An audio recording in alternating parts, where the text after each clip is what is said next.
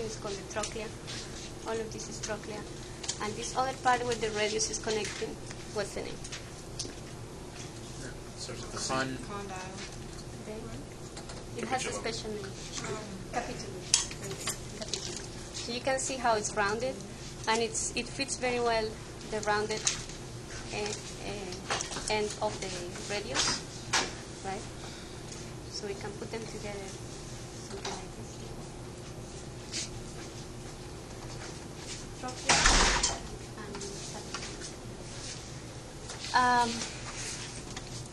Once you put them together, you can know what's left and what's right. Basically, based on these processes here.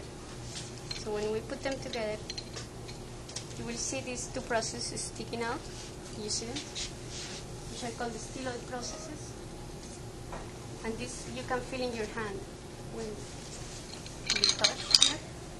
See this bump? That's the styloid process of the what bone? What bone is there? The ulna. So when I'm like here, like this, internal always ulna and external always radius. So this is ulna. That's similar to your foot, right? With the bones that stick out, they're facing the outside. Yeah. Here they are called styloid processes. They are called malleolus. Mm-hmm. Okay. Yeah. Remember, medial and lateral is referring to the anatomical position. So, I mean, if you're sitting here, you can get confused on which one's on the outside versus inside, but it's anatomical position. Right. So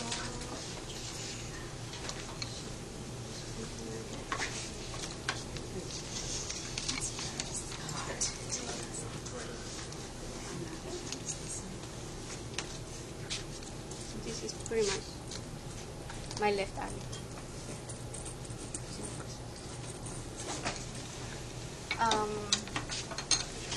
The hand, we don't have a hand. You want me to go grab one? Do you want to go over the hand? Got it. For my students, I won't ask that many details about the hand. I didn't really either. I'm gonna ask I'm not gonna ask the carpals, so it'll be good if you know them. For my students, it's extra points. So if you learn them, you will get extra points. But, the metacarpals. What do you want to? So first of all, how to name the metacarpals. So we have all these fingers. The metacarpal corresponding to this finger is what number? 1. Number 1. So that's how you know. Number 1, 2, 3, 4, 5. That's how you name it. Metacarpal 1, metacarpal 2. That's it. The articulation. So metacarpals are articulating with these phalanges. What's this phalange? How do you call those phalanges? This phalange here. We have 3 phalanges, right? What's the name of this one? Proxima. Proxima, distal, right? So these are the proximal phalanges. So the knuckles are going to be the articulation between metacarpals and proximal phalanges. Proximal. So we have proximal, medial, and distal phalanges. And that's pretty much all the details that I want to include. That's it. So you're gonna go easy on this? I'm still determining, trying to conclude on that. Are you gonna go easy on us, like Ugo? And we can't answer that. Oh. What about you? You have your response, so let's take that as you will. I mean, do y'all sit around on a table at Sunday night and we bounce ideas off of each other? Or y'all just sitting in your room Cackle. are you just making it on your own? I mean, do y'all bounce ideas off each other, or? In general, it's pretty independent. Okay. Are they kind of like your quizzes? Or? It's going to be more straight up identification for quizzes. Less conceptual stuff and more just identify. Like the picture on the quizzes, whenever you have the picture, it's just like, what is this? It's going to be more of that, unless it's true false. There'll still be a couple of those, but it'll be more just identifying. So, Can you go to the leg? shall we go over the leg? Oh yeah. So first of all, we start with this big bone here, the pelvis. Is this a male or a female? Female. It's a male. Right? Male. So this Second angle, guess. we don't have a female, but this angle is very small, right? And these outlets are very small also. The spines here are pointing inside, so that would be bad for a baby, right? And then we have this bone in here.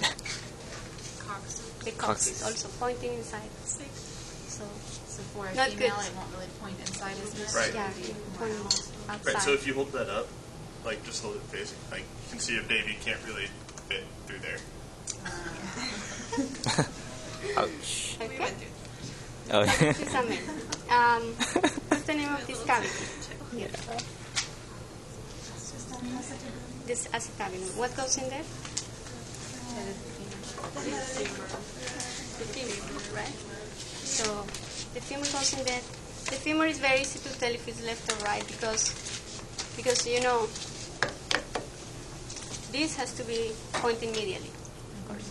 And then in the distal part, you have in front this big surface here. That is where a bone goes. What's the name of that bone? The patella. Tella. The patella. So the kneecap, right? So that's anterior. So we know this is medial and this is anterior. This has to be this bone. If I put it here, this goes anterior, so it doesn't work. So here the patella, we don't have a patella here, and here the tibia, you were saying. So you get the tibia. You can see clearly how they are connecting here, and you can see all the surface for the movement that we can integrate, right?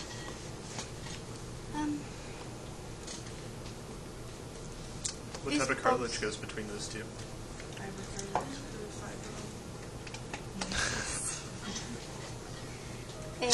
These bumps in here, the trochanters, very good. That's pretty much it. Do you want So I was telling my class, articulating surfaces for between the femur and the tibia. So remember, if it's here, you have the medial towards the midline, lateral towards the outside. So you have the medial condyle, I believe, and the lateral condyle. And on the tibia, they're named the same, except for you have it's like the medial condyle articulating surface and the lateral condyle articulating surface. So you have the medial articulating the medial and lateral articulating the lateral, because the terminology is pretty much the same, so that should make it a little bit easier. If you're given the tibia as a standalone, remember the tibia is the medial bone between the tibia and the fibula. So you have the tibia on the inside, then you're looking for this malleus. This is called the medial malleus, so it should be on the inside. So that's how you can tell left or right. So this is a right bone because this malleus is on the inside. So if it was here, the malleus would have to be on this side. So that's how you can tell the tibia from left and right. It'll always be medial. Right. This malleus should be on the right side. And then the bump, the tibial tuberosity is anterior. Right. Yeah. Because if you grab it, the other. Yes. And then the fibula would be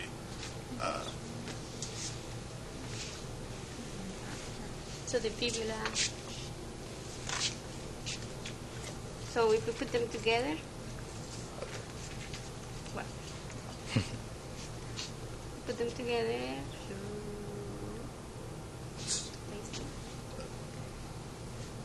This is what forms your ankle, right? The two bumps in your ankle. So the medial malleolus is going to be tibia, the lateral is going to be fibula. That's what you're touching there. I won't go into details of how they, but if you want to know how they come together, you see these facets in here? These, like, facets. Those, they have to be touching a bone, so they have to go in there.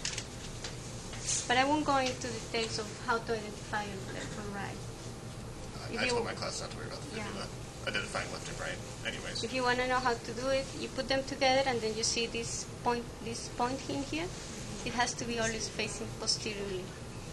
So that's how you know if it's left or right. Because if we put it in the other side, it's going to be facing anteriorly to the front. So it doesn't work. It has to be this.